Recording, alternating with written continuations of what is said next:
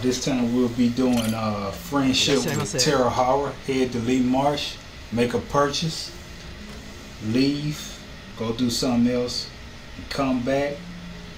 And when you come back,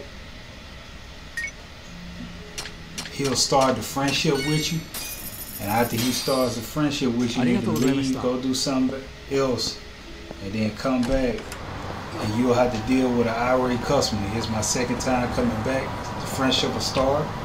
On the third time coming back, you have to beat down an irate customer, leave and go do something else, come back.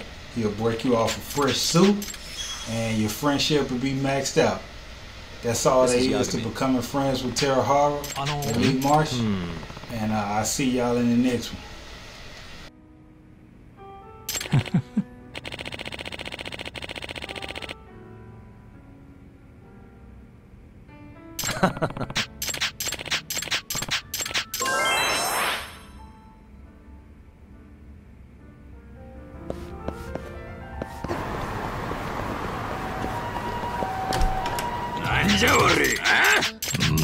Excuse me.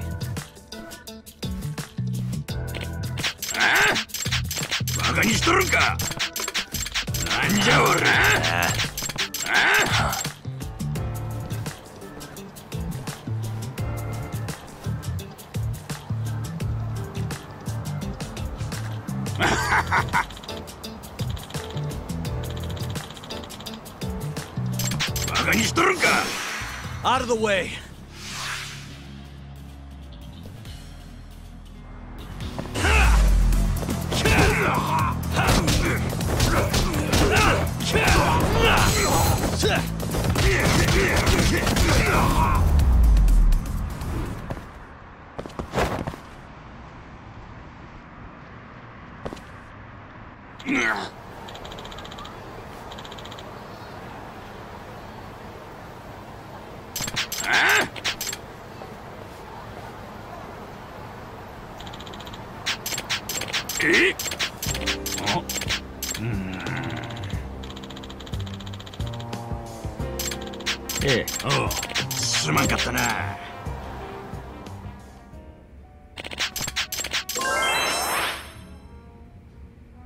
Huh?